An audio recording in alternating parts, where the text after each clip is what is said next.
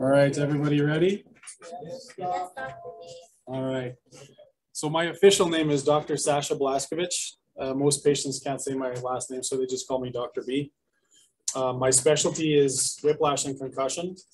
And it's my specialty because that's what I suffered 27 years ago and have been having problems with ever since. And so I decided to try to learn as much as possible about it to be able to help myself. But it turns out that it also has been able to help other people as well.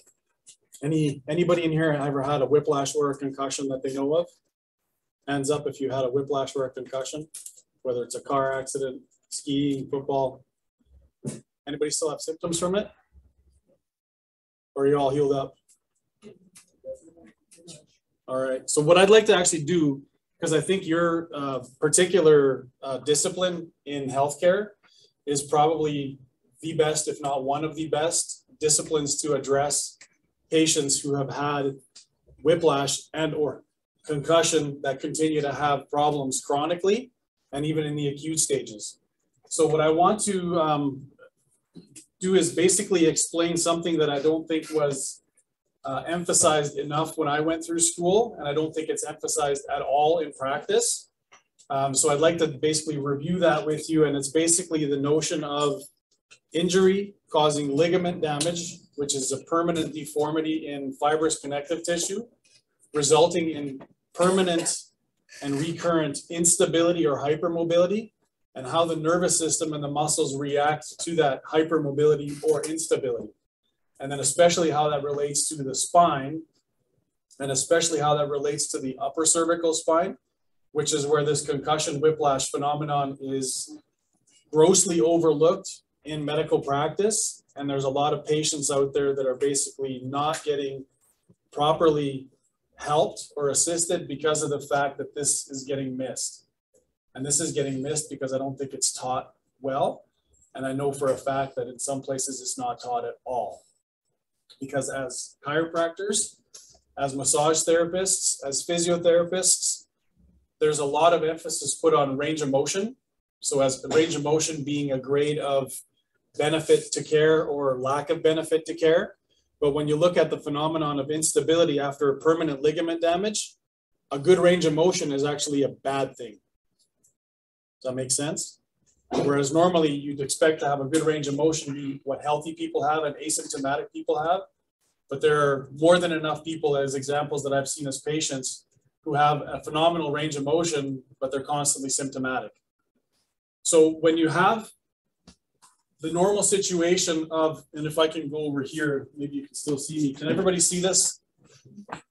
So I basically drew for simplicity purposes, just any in general spinal vertebra, two of them, disc in between. So vertebrae, disc in between, vertebrae, disc in between, vertebrae, disc in between. And what's on the outside of the disc here that I've drawn are just makeshift ligaments, one on the right, one on the left, and then makeshift muscles, one on the right, one on the left. Now these muscles that span between one bone and the next bone are basically involuntary core muscles that respond to stretch and positioning. You have no ability to voluntarily contract these muscles. They are reactive and responsive involuntarily. This would be the normal situation. So this is normal. So we've got a bone, a vertebra, another vertebra. There's a disc in between with a nucleus without any movement. So this is a neutral position. This ligament here is partially lax. This ligament here is partially lax. This muscle is relaxed with some level of tone. Do you all understand the term of tone?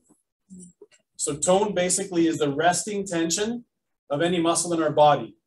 If we didn't have tone in our muscles, so this is without actually physically contracting. If we didn't have tone in our muscles, we'd literally fall over like a bag of fluid. So the tone is what predicates our muscle's ability to basically perceive and respond to something. So when a muscle is hypotonic, so it could basically be paralyzed, or hypertonic, like somebody who's had a stroke and there's a constant neurological bombardment or lack of inhibition of the bombardment, so they end up being spastically paralyzed, right? So we got the flaccid paralysis and spastic paralysis. Those are the two ends of the spectrum. So these muscles these muscles in the neutral position are not really engaged, but they have some level of resting tone. or tension, okay? So they're prepared. When you have movement, so this vertebra is then moving to the left, and this one is moving relatively to the right. What ends up happening is the disc gets slightly warped. The outside fibers of the disc get angled. This ligament on this side and this ligament on the other side, they both become tense. So they get basically elongated to a particular position and they're supposed to stop. And what they do is they stop the motion between these two bones. In the neutral position, like I said, these ligaments are partially lax. They're prepared to allow for some movement in either direction. And when that movement reaches its maximum allowed, due to the healthy length of the ligament, this motion stops. So it's a passive stop of the motion. And these muscles have not undergone any stretch that would force them to contract. Does that make sense? Now, if I go this way, so we've got the normal situation again. We experience an injury here, whether it's a whiplash or a concussion. Both of them require momentum, and momentum requires deceleration. So things need to be slowed down. And what slows things down when we have momentum injuries are either ligaments passively or muscles actively. And muscles can either be engaged by you going, oh crap, and holding onto the steering wheel, or when they get stretched, they'll respond. Unfortunately, when you experience a trauma like a car crash that you're not expecting to experience, the response time of any given muscle in a normal human being is 0.3 of 1 second. But the amount of time it takes for a car crash to reach its peak acceleration, which is when the movement is maximized, is 1/10 of a second. So that means by the time your muscles have responded to try to protect the ligaments from ripping, they're 0.2 of a second too late. And this is why people sustain permanent ligament injuries and result in a chronic pattern of requiring treatment. And so this is one of the things when people have been in car crashes, I see a lot of practitioners, massage, chiro, physio, they'll basically do the allotted number of treatments for a patient and then basically release them saying, well, I did my best. They're not fixed, or maybe they feel a little bit better and they feel good about themselves and the patient gets released. However, that patient starts to seek other therapies because they're not better. And the reason they're not better is because they've sustained permanent ligament damage, which results in, and I'm going to explain this in a second, which results in a permanent accentuation of the tone of these muscles that causes them to always stiffen up and always have soreness and ache in a particular area. Because if it was just general overuse, they'd have hypertonicity everywhere. But most of these people have specific areas where they're hypertonic, and not hypertonic in the sense they've had a stroke, but just this phenomenon where it basically becomes sensitized due to the phenomenon I'm going to explain to you in a second here. So again, we have normal, we have trauma and injury. What ends up happening then, the normal situation here is that the disc is slightly bulged out. These ligaments here on the outskirts are slightly stretched out. So they're no longer this length, they're this length plus a factor of X. So let's say this length here was 2 centimeters, and here now they're 2.5 centimeters. So 5 millimeters of stretch in the ligament that it's never going to recoil back to that 2 centimeters and then heal. So any healing that happens in this phenomenon here is by way of scarring, but in the elongated position. So if you've ever seen a piece of baking paper or wax paper or parchment paper and you stretch it out, if it doesn't rip, there are parts in there that are weaker and they'll actually stretch out and become more transparent and bubble. Have you all seen that, whoever's baked here? So that bubbly area is literally the same thing as a ligament. So that parchment paper was maybe 15 centimeters long when you've stretched it out. Now it's 15.4 centimeters long. And so and it's never going to recoil back. And the same thing with ligaments. So now when this phenomenon, so say somebody's got a desk job, their head's hanging forward, they have anterior head carriage, this vertebra is going to shift this way, and the other one the other way. And then what ends up happening is this disc is still warped, as you see here. This tension point here happens 5 millimeters later than it did over here. So because it's happening 5 millimeters later, all of a sudden where the tendon attaches to the bone, so you've heard of the Golgi tendon apparatus? So that sends a signal into the spinal cord. The spinal cord responds by sending an alpha motor neuron efferent response to the muscle itself. The muscle contracts to try to bring this back to that 2 centimeters, because that's normal. That's expected. This muscle then relaxes when it's accomplished that 2 centimeter pullback, or that 5 millimeter pullback to 2 centimeters. And then if the person's head is still in that position, because this ligament tightens up at 2.5 centimeters, it's going to drag that 5 millimeters again, sending again a stretch reflex in through here and back down to contract. This becomes a perpetual cycle, involuntary. And as that continues to happen more, all of a sudden there's something else in these muscles called a muscle spindle. And the muscle spindles measure stretch, but they also measure velocity. So the stretch in a particular direction and how fast it's happening. So then the muscle spindles start to send information to the central nervous system. So this is supposed to be the guy's head and brain. And in there, it sends a gamma motor neuron response back to that muscle, which changes its tone. So its resting level of tension changes. And as this perpetual cycle happens, in order to give these guys a break, this entire muscle alters its tone so that this gets governed at 2 centimeters and it doesn't allow that 5 millimeters to go. But any muscle that has reached that state is basically in a living state of rigor. So basically the cross bridges have locked down. There's tons of lactic acid built up in the area and it's painful. And the range of motion is limited because there's no give in this. It's a rigid muscle now. So you can try to override that. And my colleagues do that often, trying to manipulate through that. And it occasionally flares people up. And the reason it flares people up is that you may get the crack or the cavitation, but now you're actually forcing a stretch into this muscle that is locked down to protect. Does that make sense? And because it's locked down to protect, it needs muscle work. And I found, and I'll explain why I found, that acupressure or sustained pressure techniques, and the number one technique that I use, and I don't adjust people very much at all, chiropractically. The number one technique I use is called NIMO, receptor tonus technique. And it basically, if you boil it down to the simplest definition of it, it's acupressure. Okay? Sustained pressure, which forces the lactic acid out of the muscle fibers, but the pressure itself causes a release in those bridges if it's held long enough. And long enough, in my experience, is 20 seconds.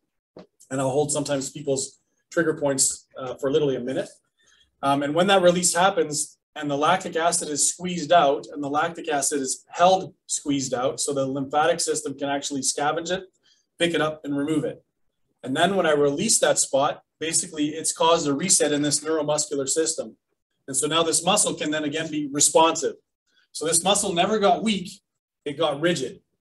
Okay, so muscle strengthening exercises to one of these muscles when they've reached their rigid state to basically protect this whole phenomenon from happening are not amenable to exercise. They're not amenable to stretch. And this is why, if any of you have known anybody who's eventually had injury and eventually gone for active rehab and whatever else, and they've done stretching and they've done exercising, they've generally been flared up. And especially as it pertains to the upper neck, that flare up often includes nausea, dizziness, ringing in the ears, balance issues, visual changes, sensitivity to light, sensitivity to sound, all concussive-like symptoms. And the reason that is that upper cervical spine, so C1 and C2, they're supposed to govern the position of your head at any given time. And you've heard of the suboccipital muscles, I hope. So those 4 suboccipital muscles are the most richly innervated with spindles. And the reason that is they're supposed to protect the position of your head all the time. And there's even something called a cervical ocular reflex. Have you heard of that? So there's a cervical ocular reflex where there's an actual connection between your eyes and the suboccipital muscles. If you look at somebody slow motion and you film them slow motion, you say, I want you to turn your head to the left. The first thing that happens is their eyes track, and then their head follows. And because their eyes track, and the brain thinks the head's going to follow, the suboccipital muscles engage to try to neutralize that rotation movement. And so if someone's got a desk job and they're just tracking all day long, they're literally working out their suboccipital muscles. And if their suboccipital muscles are already fried because they're trying to stabilize instability from an injury, it's going to be an override of symptoms. That makes sense? Am I going too fast? Any questions so far? Yes, sir. Yeah.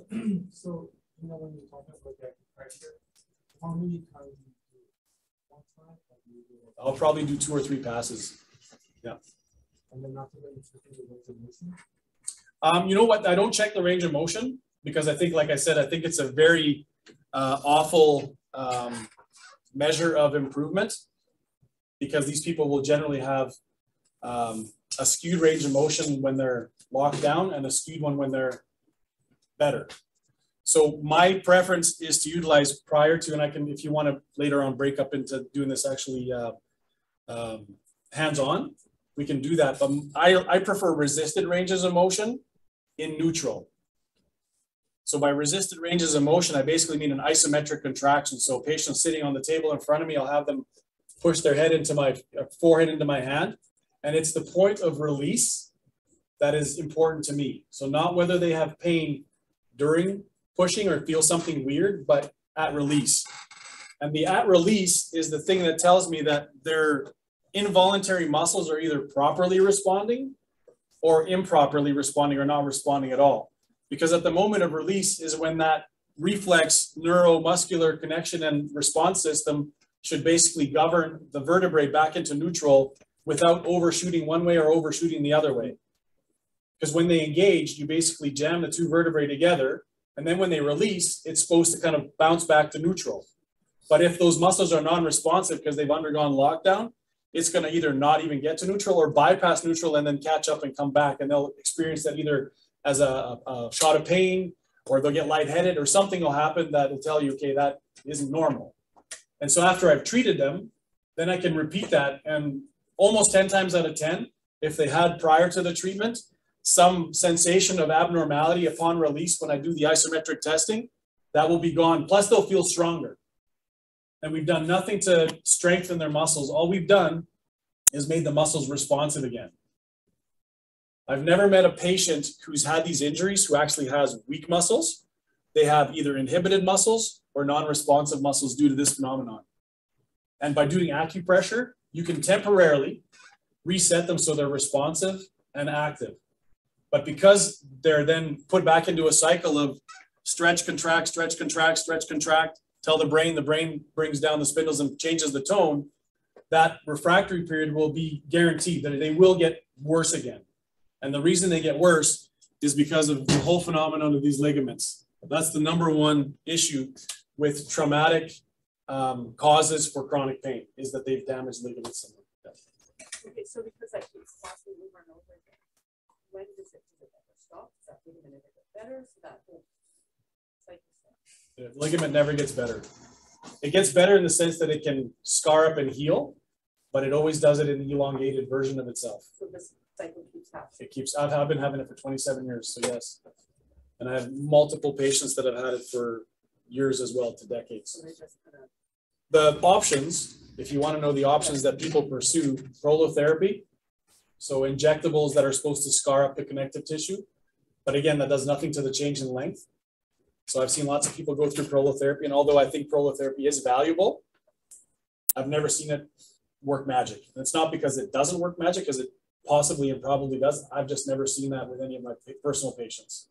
And then there's stem cells, then there's PRP.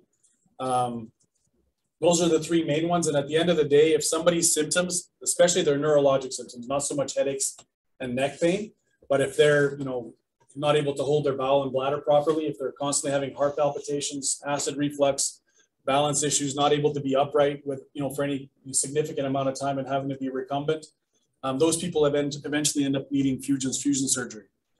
So the neurosurgeon that's good at doing this will fuse their vertebrae so that now there's no more mobility at all. And so that takes care of the problem for that spot. But as we've probably learned, is that when you stabilize one spot or immobilize one spot, something above it starts to become more unstable or hypermobile than something below it, because you alter the mechanics of the whole region. So only when it's extremely necessary, where it's literally not necessarily life or death, but a person going through life with that many symptoms is completely useless to themselves and everybody else, that this gets considered as a surgical option. There was another question back there. Yeah, is that only applicable to acupressure for the spine? Anywhere. Anywhere? Anywhere. Because we have this kind of technique of finger release, so that you put pressure on it and then you stretch the... Yeah, so ART basically. Okay. So pneumoreceptor tonus. So Dr. Nimmo was a chiropractor in the 1930s who actually devised and did the science behind acupressure. And he called it pneumoreceptor tonus because you got these receptors in here and there's an alteration in tone, and that's why he named it that. And ART, I think in the 80s, used all the principles of Dr. Nimmo and made a pin and stretch version of it. So this one is the opposite. So you pressure and then contract the muscle. No, Rather. most of the time when I do NIMO, I will actually put the muscle in a tensile position. So in a partial stretch position when I do the NIMO. Because ART puts it in its approximated position and then pins it and then stretches it, right? So it's technically the opposite. But there's no motion in NIMO usually. It's literally just either the patient's neutral or with the cervical spine, I prefer to have it rotated because that uses the bony interlocking mechanism of the vertebrae. So if they do have instability, from neutral, putting pressure will actually shear the vertebra. But when you rotate the whole cervical spine, the facets interlock so that when you provide pressure, there is no shear or minimal shear. And this is also when you're doing effleurage and petrissage on someone's cervical spine and they're telling you that after you've done it, they feel lightheaded. It's because that continuous motion, if they have instability and you're going from neutral, it'll cause a repetitive shear. They won't feel it as pain because the spinal cord and the brainstem don't feel pain, but they feel and sense tactile compression. And then that elicits spontaneous neurological symptoms. Anyone else? You touched base on the susceptible muscles and how they're the most innervated with muscle spindle fibers, and I didn't catch what like the implications of that. When you have a concussion or whiplash, 9 times out of 10, from what I've seen clinically, people have damage to their ligaments in their upper cervical spine, which makes their head technically unstable on their neck. And so the suboccipital muscles, the reason they're most richly innervated is when something like that happens, because the head is literally the thing that you want to protect the most, logically, because it houses the computer. Those spindles do a banged up job for the time that they can in stabilizing the head on the neck.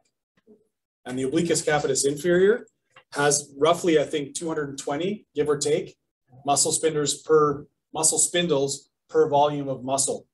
And if you compare that to another, like say the splenius or something like that, maybe has 80.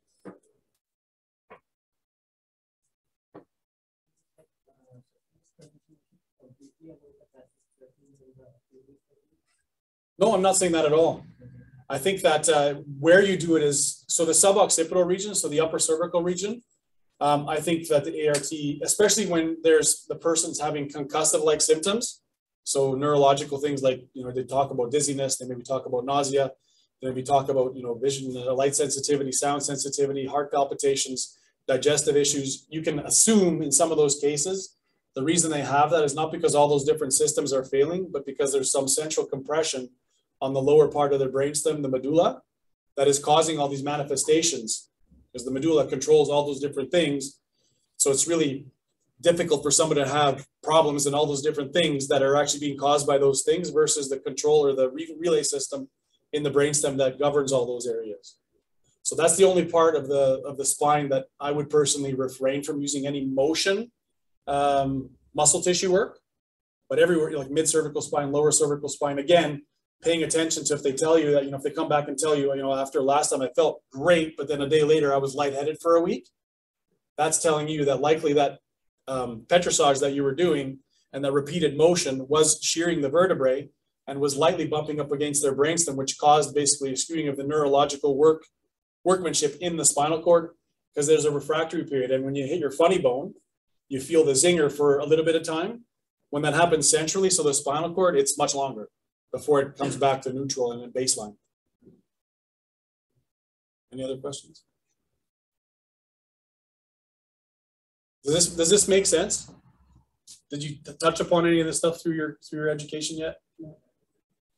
So I find, like I was saying, that chiropractic, massage, physiotherapy, we're so focused on improving motion, like everything is locked, and we work under the presumption that things are locked because they're locked and not because that sensation of being locked and reduced motion is coming as a result of protecting something else that actually is the opposite of being locked.